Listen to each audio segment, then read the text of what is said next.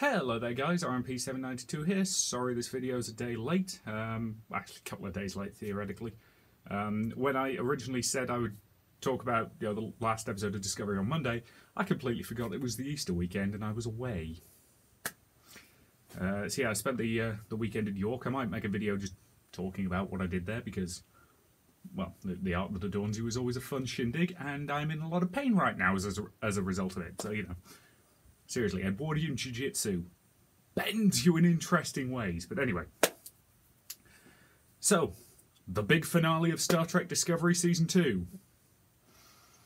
It was good. Had some negatives.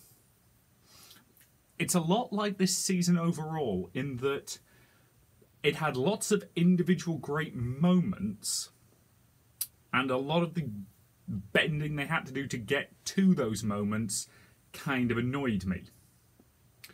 So I want to talk first about the actual battle itself. Not a fan. Because, okay, here's the thing. The effects department on this show are really goddamn good at what they do. Like ludicrously good. I do not know how they make this show look this pretty on a TV budget. It's either got a ridiculously big budget or the team doing it are seriously underpaid. But the actual theoretical battle, the effects work on the battle itself was really, really good.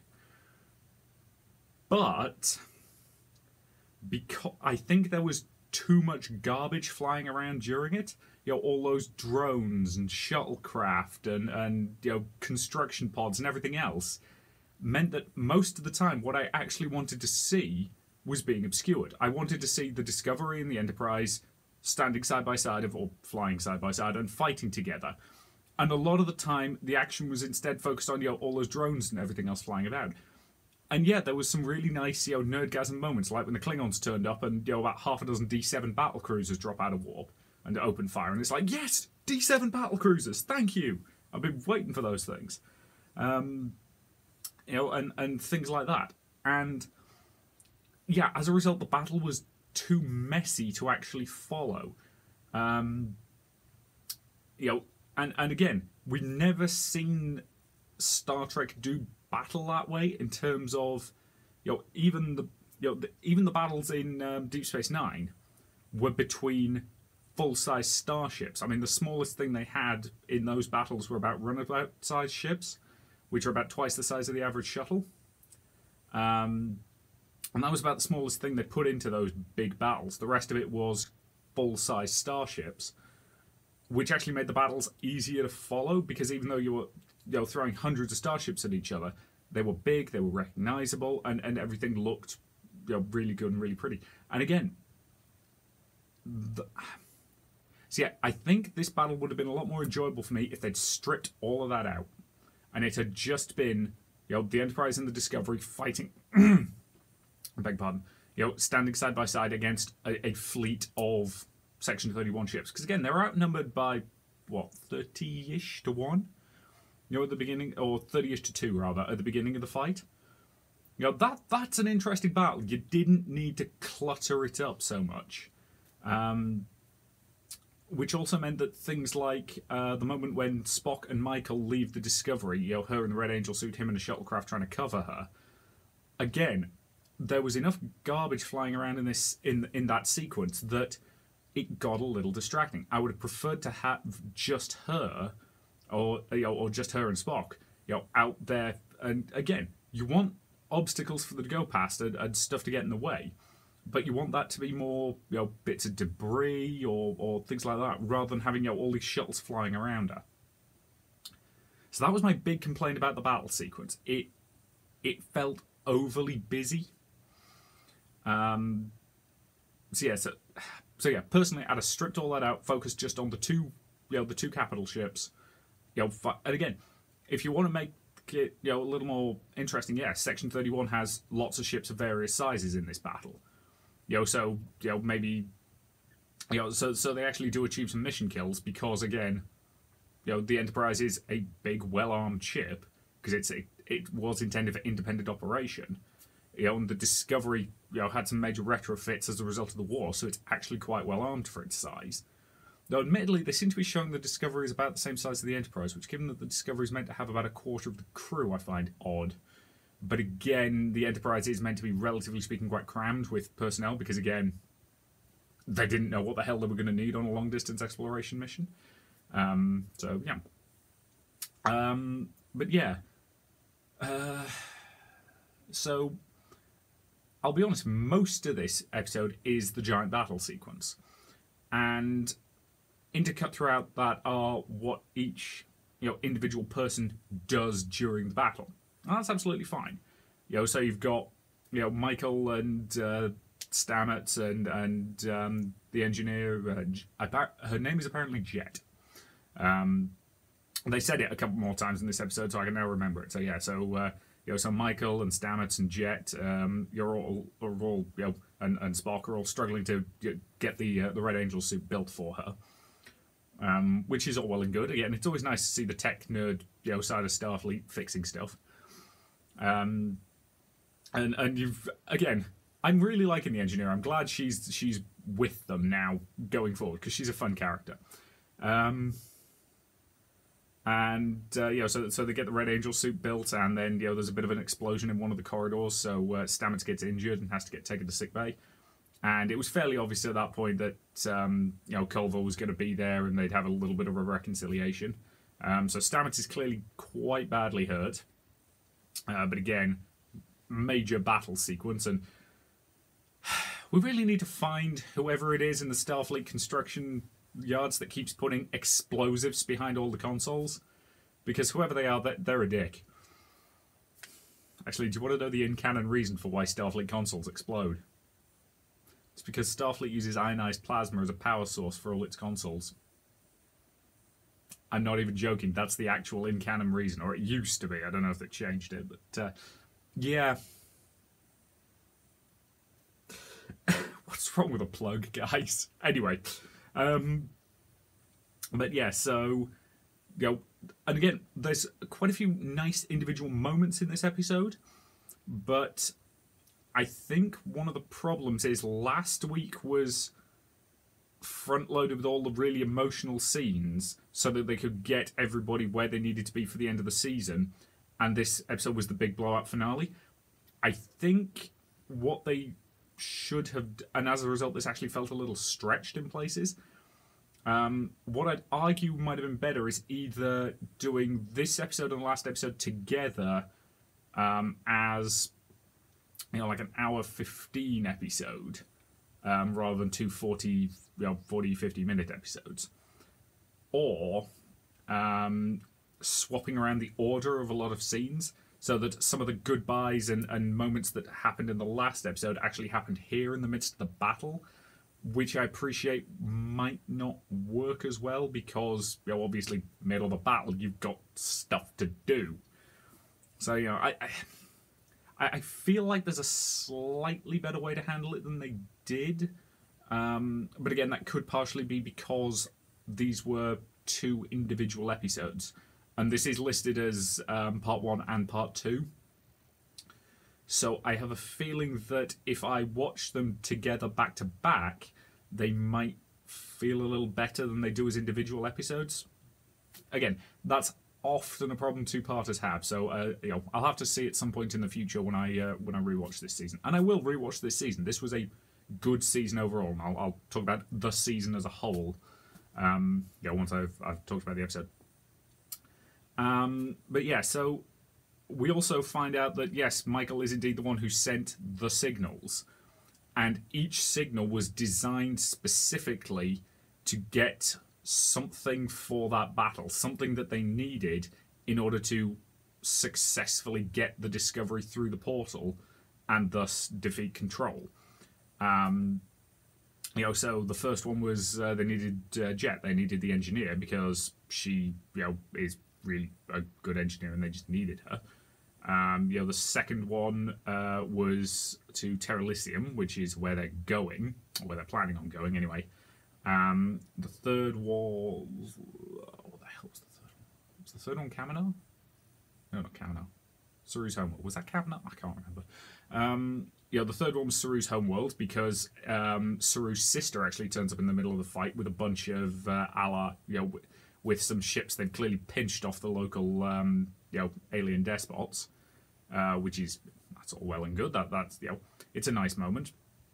And as I said, Ash turns up allied, with a bunch of allied Klingons at the same time, and there's the brilliant line where they say, "We're sending you tactical data on these ships now." And I'm just thinking, guys, those are Starfleet ships you're fighting. You're sending tactical data on Starfleet ships to the Klingons. Okay, but because the Klingons ain't trustworthy yet. It's a while before the Federation and the Klingons, their Cold War simmers down into an actual alliance and a relationship. It literally takes one of their moons exploding before that happens. I love Star Trek 6. Star Trek 6 is my favourite Star Trek film. I'm not even going to argue that it's the best. It's just my favourite for some reason. No clue why.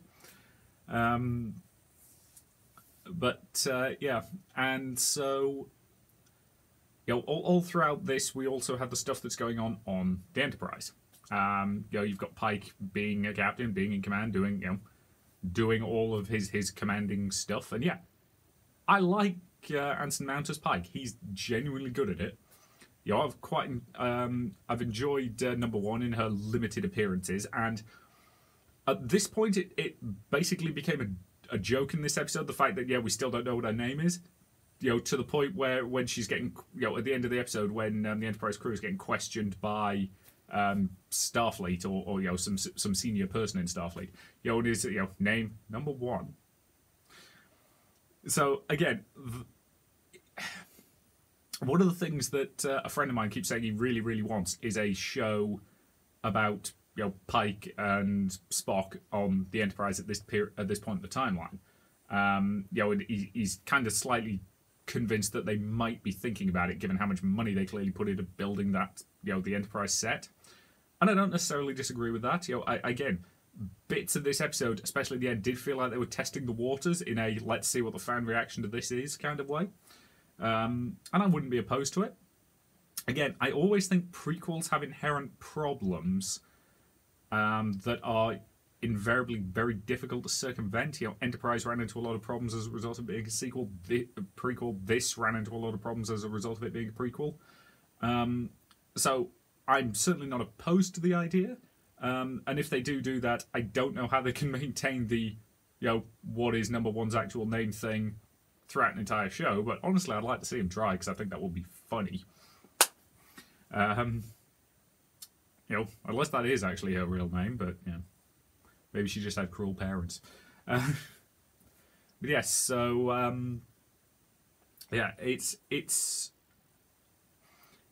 so the Pike stuff is mostly good, and partway through the episode, a torpedo lodges itself in the Enterprise's hull. And if it goes off, it's going to blow out like 4 decks and about half the saucer section. Admiral Cornwall, who's a psychiatrist, I would like to remind you, do you not have an ordnance tech? Somebody who's actually trained to disarm photon torpedoes? No? Okay. And number one go up to see if they could disarm it, and of course they can't.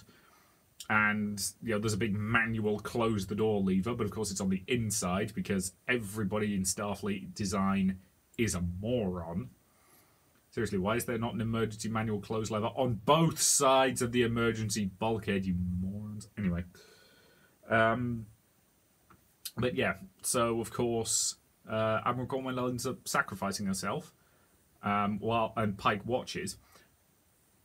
And again, the principle of the scene is fine. The actors are giving excellent performances. The fact that Pike is completely fine behind that not very thick door from a photon torpedo blast is kind of ludicrous. Especially when you see the damage that actually gets done to the Enterprise as a result of that blast. It does blow out a chunk of the saucer section, a fairly big chunk. So the fact that that closing that one door was enough to save Pike was completely stupid. Yeah, no other way to phrase that. So yeah, again, I like the principle of Cornwell sacrificing herself that way. The execution needed more thinking through. Um, I'm I okay. If I was going to do it, I'd have made it a deliberate parallel to Pike's ultimate fate, the fate that he now knows is coming. I'd have basically have her deliberately go into some sort of radiation-filled area in order to, I don't know, reroute power or something. Or yeah, there's always a technobabble reason you can come up with that in some way saves the ship, but she gets massive radiation poisoning and dies pretty much there. And that's what gives Pike his kind of mild PTSD thing. So again, it's reminding him of the fate he knows is coming. And then again, once he gets the call from Spock, he snaps out of it and he goes back to doing what he has to do, to get his people, or as many of his people as he can, out there alive. So that's how I would have done it personally. So yeah, it was again, good moment, but without the right stuff around it. So yeah, it that's kind of, again, that really does sum up this season as a whole. But anyway, and yeah, so the other main thing, of course, is Michael and Spock saying their big, tearful farewell. And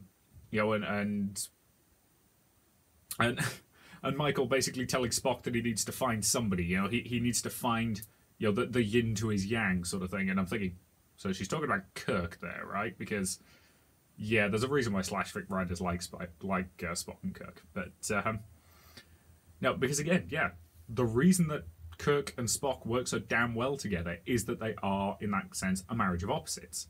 You have the impulsive hothead who improvises like nobody's business, and the logical planner, thinking ahead person, who again, there is a reason why Kirk is sometimes able to beat Spock at chess.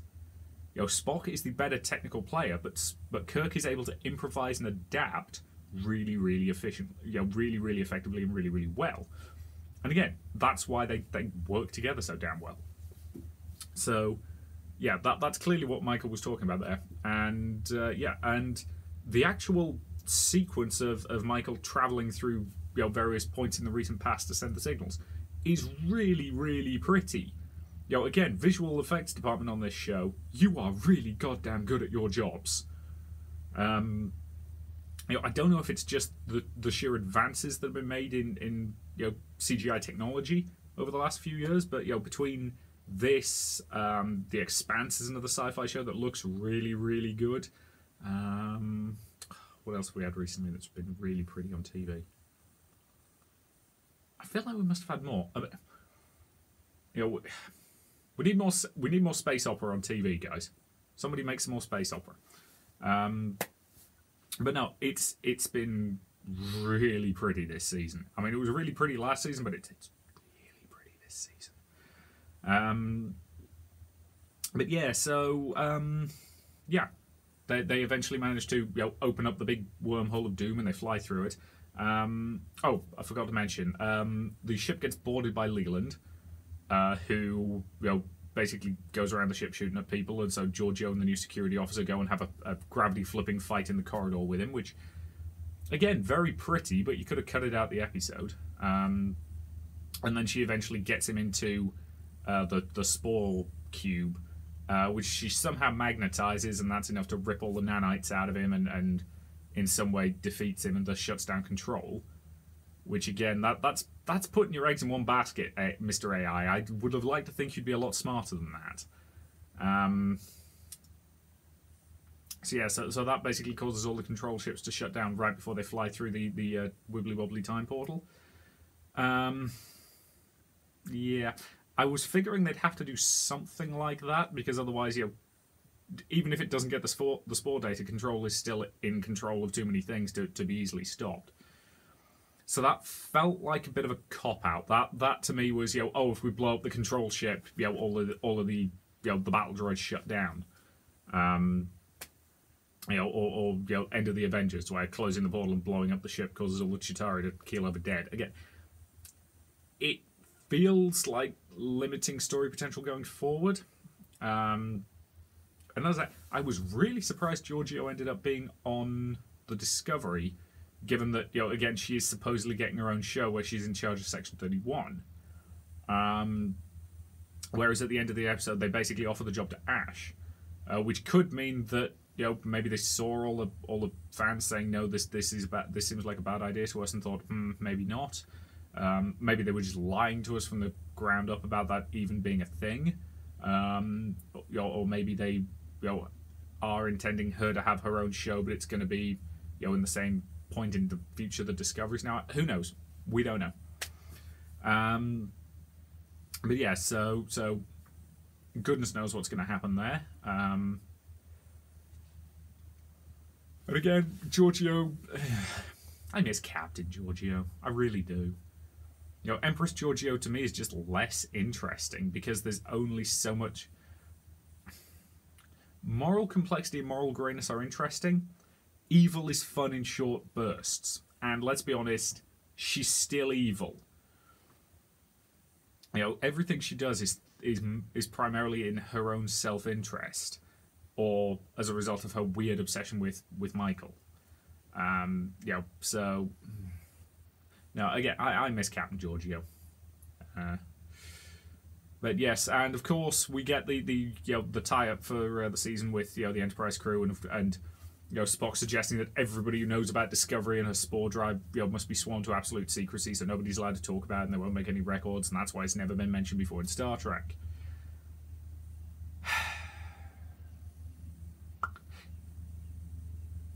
Yeah, I'm not a fan of that.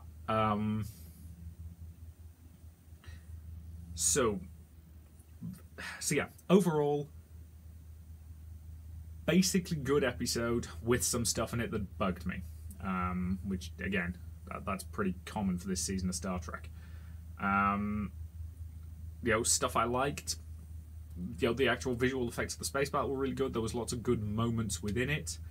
Having the Klingons turn up, that was a bit of a nerdgasm moment. So yeah, there was good fun stuff here. But yeah. So yeah, overall it was good, but I feel like a couple of runs over the script, for a few minor tweaks to some situations, I think would have made it better. That's just my personal take.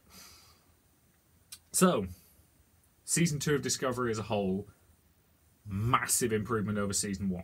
It was a lot more fun. It was a lot lighter. It actually felt a lot more Star Trek in places, and Pike was a much more enjoyable captain than Lorca. Though Lorca was, in many ways, a more interesting character until his big revelation where you realise what's been going on and you just smack your head into your hand and go, oh, for Christ's sake. So yeah, it was much more enjoyable as a season, with the caveat that my overall feeling for this season is it feels like the creative team came in at the beginning of this season and went, oh boy, the premise for this show is kind of tying us into a massive knot of loopholes and contradictions and hamstrings. We're going to have to fix all of this bollocks, aren't we? And that's what they said about doing. So why doesn't Starfleet use the hologram things in the future? Because they broke the Enterprise. Why doesn't anybody remember the Discovery? Because they got sent to the future and everybody agreed never to talk about them for security reasons. Why doesn't Starfleet use the spore drive in the future? Repeat the previous answer. How do we avoid making more continuity problems in the future? We shove Discovery through a time portal far into the future. So, this entire season has felt like one big course correction between season 1 and whatever they want season 3 to be. And I'm not strictly speaking opposed to it, but it does always feel a bit off whenever a show decides it I get the need to address your problems, but I feel like they went too far. Again, this is a similar sort of thing to the way that Enterprise was really floundering for its first couple of seasons. And then at the end of season 2, they had Earth get attacked by this mysterious probe, and then all of season 3 is them going and finding out why the hell that happened, where it came from, who sent it, what the hell's going on there, and you've got this big season-long arc regarding the Xindi, and that was again, that was whoops, our direction is crazy, our show is floundering, we need to change a direction, let's go that way. And this very much feels like the same thing, except Enterprise did all of that setup in one episode. Discovery's taken an entire season to do it. And again, I'm not opposed to that, but it always feels a bit odd in that regard. But yeah, so Discovery Season 3 has a lot of potential to do very interesting things, because we know that this piece of time travel technology isn't necessarily the most reliable, so whether or not they actually get where they're going, who knows, because we don't see them arrive. So it is entirely possible that they'll end up somewhere completely different from where they wanted to go, which was Terralysium 910 years in the future, I believe, which would make it the early 30... would make it about the early 3160s, I believe. No, 3168, based on when in the timeline Discovery is meant to be taking place, which would actually be pretty much the furthest forward point in the Star Trek timeline we've seen. I can't remember explicitly, but I think we have technically seen further in the episode Living Witness of Voyager, which is set in an alien museum, and it's set several hundred years after Voyager visited their planet. And they have historical recreations of Voyager, and they end up with the backup EMH, which is a thing that will be really useful for Voyager to have, that they never have anywhere else, but anyway. And the Doctor basically points out that their historical simulations are really inaccurate, because they are basically pronouncing Voyager to be the bad guys in this situation. Because they're throwing around biogenetic weapons and everything else. And all the cast are clearly having fun playing evil versions of themselves. It's great. And then the final scene of that episode is basically, by forcing them, to confront the truth of what really happened, the Doctor actually eventually, after more years of struggle and strife, did effectively make that civilization better by making them face up to their own prejudices and eventually become a better people. And that last sequence is again them watching a historical reconstruction of what happened, very, very far in the future. And I think that's the furthest point in the Star Trek timeline we've seen up to that point. But again, that's way in the Delta Quadrant. So they presumably haven't encountered the Federation, or maybe they have. We don't know. And I think we might be going even further than that if they do go the full 910 years into the future. So goodness knows what's going to be going on there. Because here's the thing, by that point in the timeline, I mean, let's face it, it was the 2800s that Daniels was from in Enterprise, and at that point Starfleet are basically Time Lords. We see a time ship from the future that's dimensionally transcendental. It looks like it's about the size of a small shuttlecraft, but inside, you can open up a hatch that drops down like 30 meters. And it's just like, wait, what? And things like that. And they've got time travel technology so advanced that you can literally walk through a door and be in a completely different room, or be in a completely different time zone. I mean, again, there's a bit in one season 3 episode where Daniels recruits them to go onto what was at the time effectively present day Earth, and he basically just says, go into your briefing room. They step into the briefing room and suddenly they're on early 2000s Earth. And yeah, that so if that's what they had in like the 2700s, God only knows what they would have by the 3100s. The other possibility I can see them doing is they arrive after the Federation has for some reason fallen. I can genuinely see them doing that.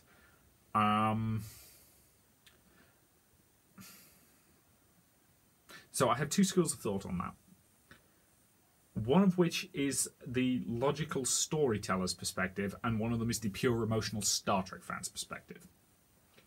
From the pure logical storyteller's point of view, going to a future after the Federation has fallen gives you a lot of room to maneuver and do interesting stuff and tell interesting stories.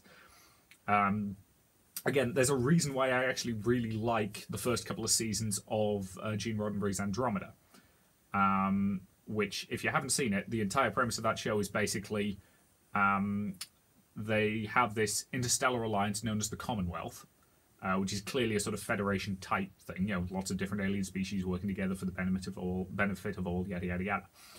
And they get betrayed by one of their own members, a group of genetically engineered humans called the Nietzscheans, who basically follow the philosophies of Friedrich Nietzsche. And there's a massive, massive war.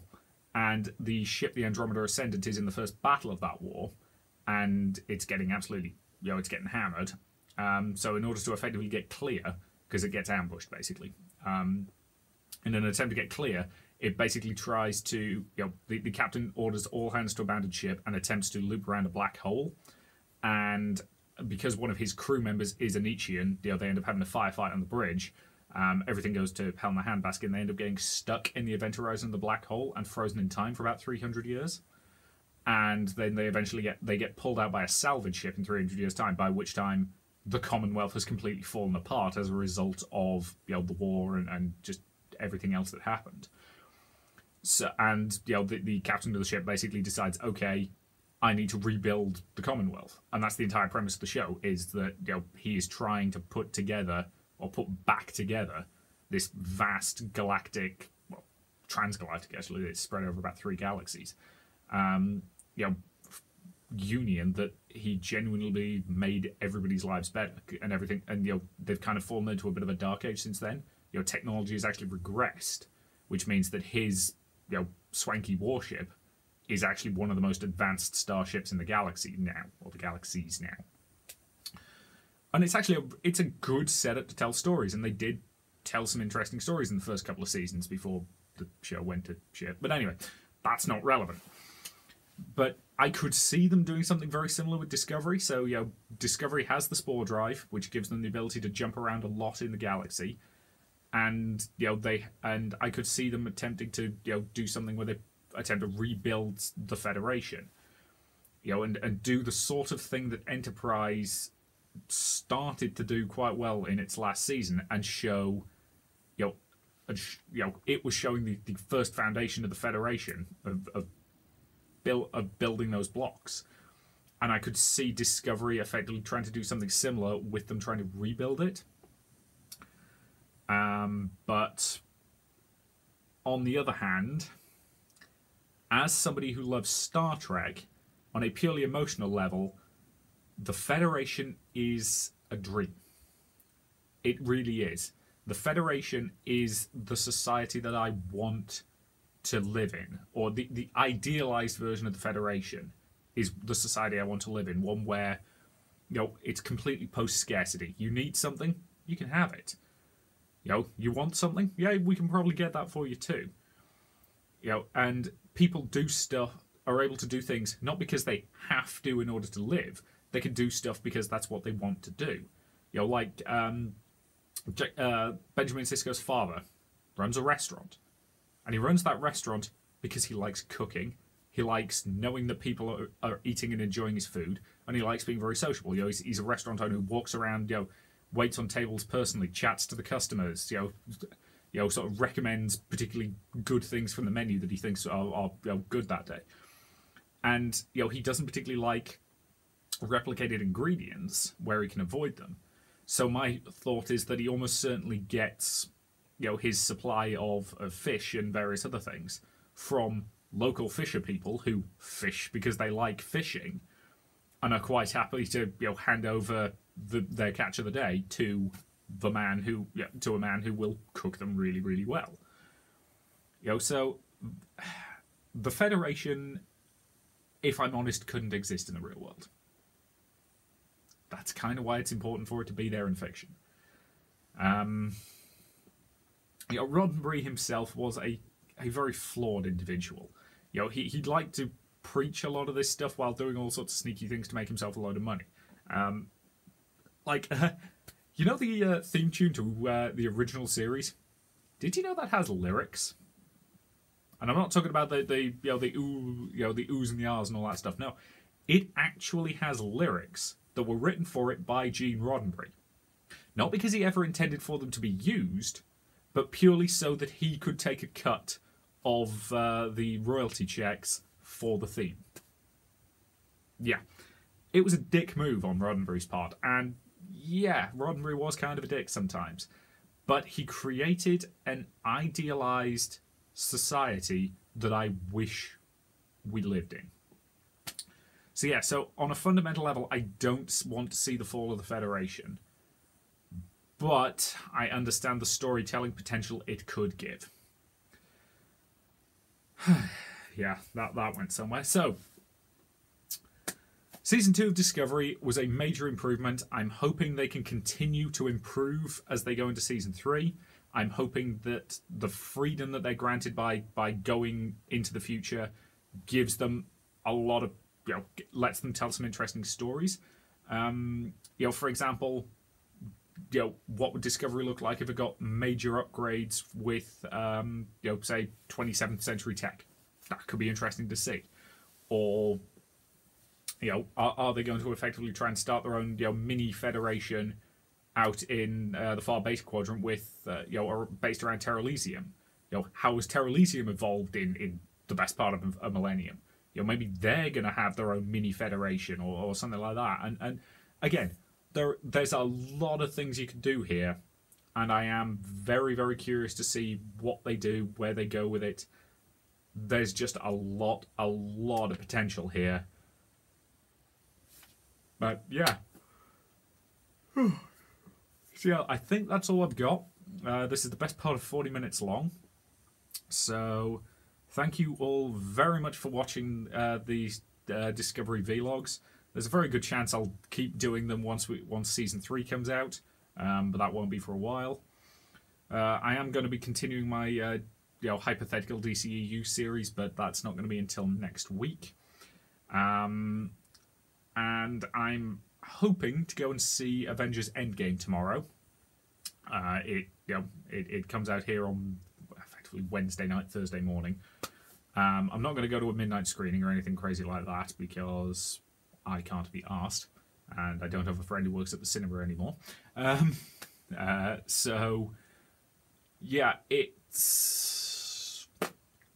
I'm going to attempt to go to a fairly early screening on Thursday morning, and hopefully you'll get my thoughts on it either tomorrow or more likely Friday. If I get back, if I do manage to get into that, I think it was about a 9:30 screening I was thinking of going to, which the first one of the day basically. I figure if I can make it to that screening, then I should get home like 2 o'clock-ish, and I might record something then.